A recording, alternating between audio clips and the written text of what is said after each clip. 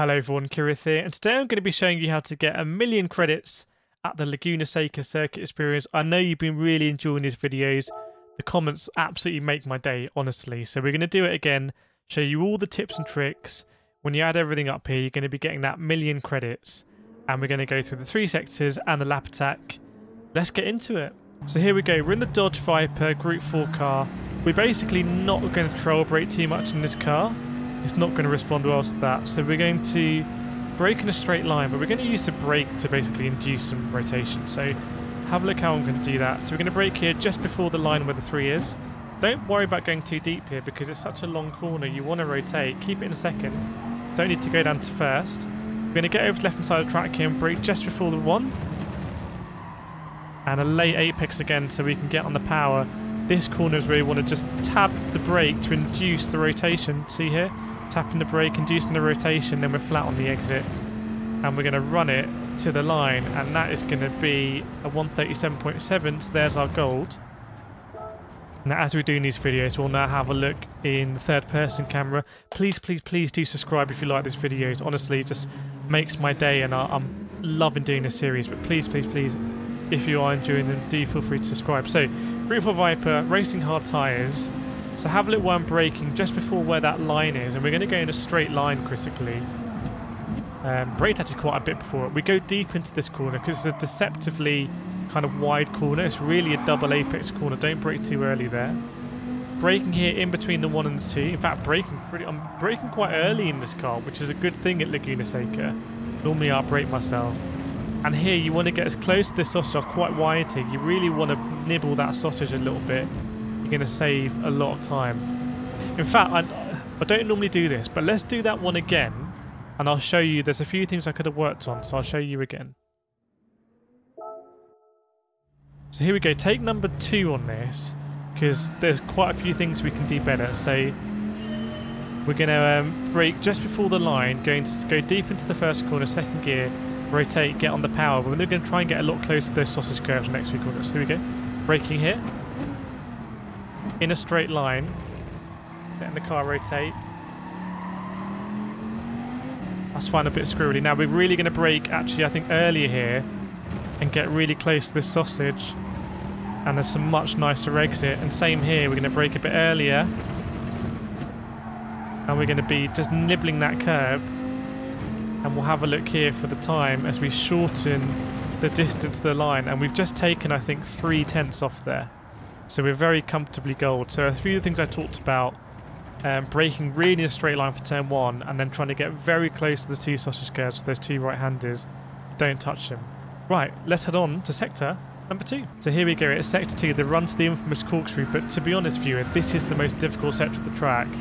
Really tricky. This left-hander's tricky. We're going to brake in a straight line from between the 3 and the 2 because we want to take a late apex here and then we want to carry that power all the way up the hill. Did you see what I did there?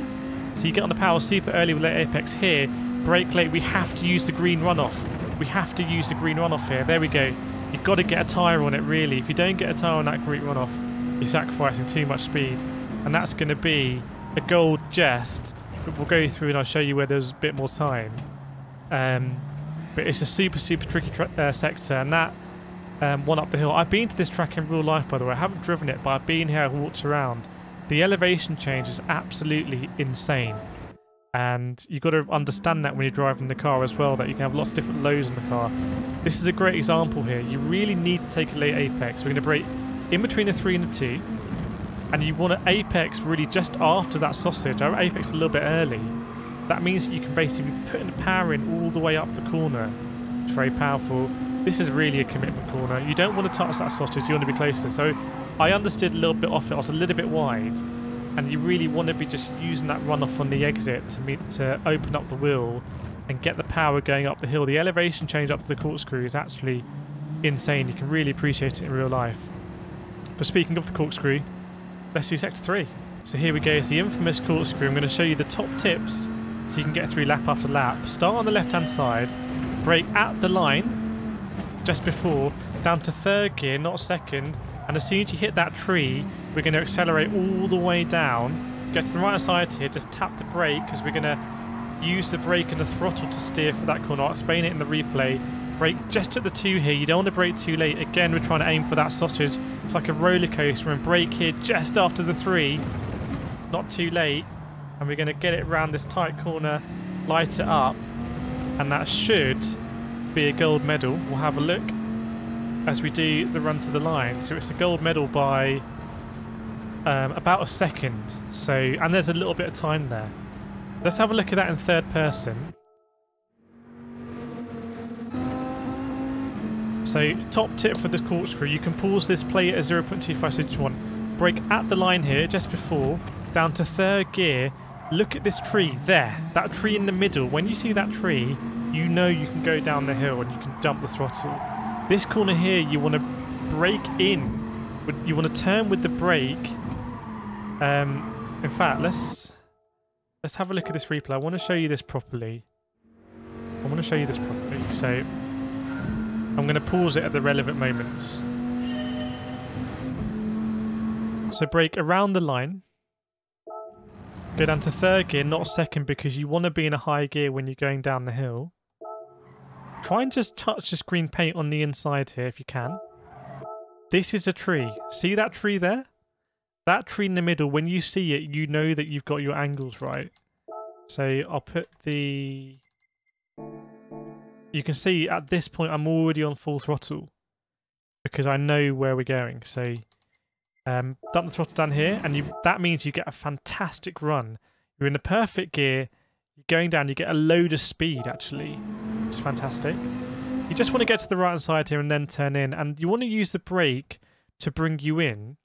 So if you're understeering, use the brake a bit more, and if you're oversteering, then actually use the throttle to push you out of the corner. It's like orbits. It's a weird corner, but you'll see that it's all about a lot of brake and throttle control here.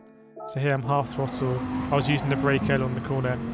Here, don't brake too late. Brake around the 2. You really want to get in this dip. I see way too many people brake too late for that corner. And likewise here, don't brake much later than the 3 at all.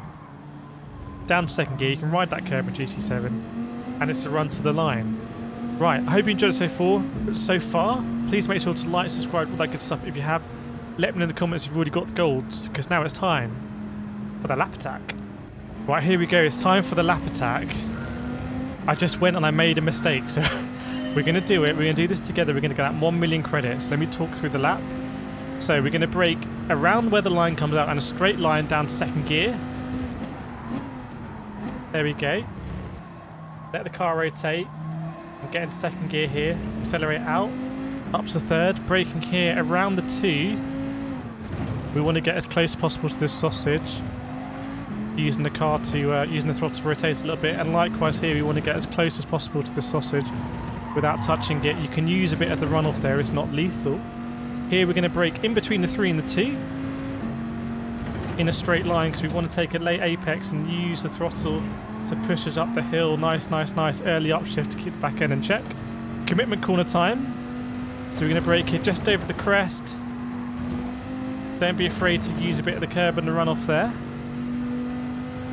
And we're going to get left hand side here. Brake just for the white line. Down to third gear. We're going to try and touch this green paint if we can. See the tree and we go. Early upshift to avoid the back end coming around. Here we're going to just use the brake and the throttle to steer around this corner. That was nice than our reference time. And here we're going to brake around the 2. I've gone very wide there, so going to a lower gear. Should have braked a bit earlier. And here we're going to brake just off to the 3. Let the car turn, let the car turn. Get on the throttle. And it's going to be the run to the line. It's a 128.6 to beat, and we're going to get a 128.3, so it's a gold medal. It's the million credits. But let's have a look at the replay so we can bring it all together.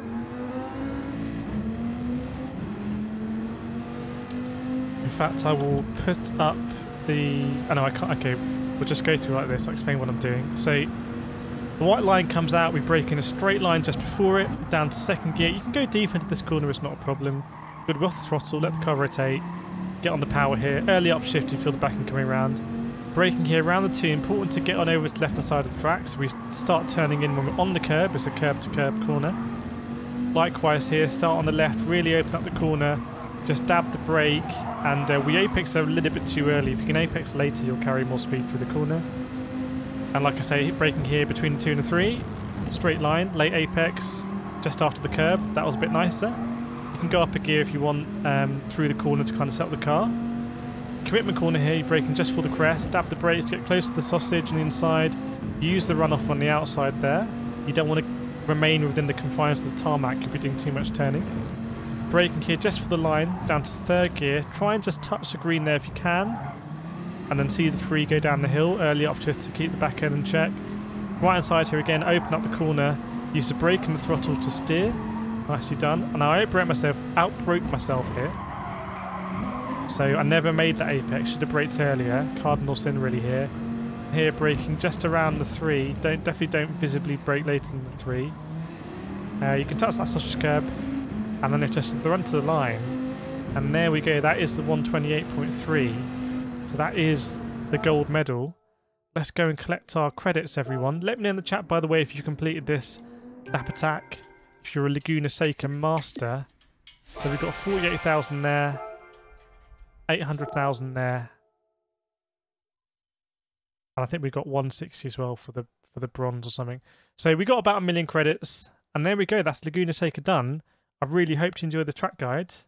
And I'll see you next time.